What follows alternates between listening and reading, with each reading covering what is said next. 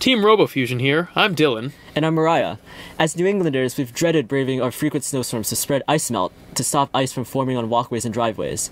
This is especially difficult for senior citizens who can suffer serious injuries from slipping and falling on hard-to-see black ice. Introducing the Automatic Ice Melt Spreader, or AIMS. Come on, I'll show you how it works. It's not snowing. Oh, I forgot it's June.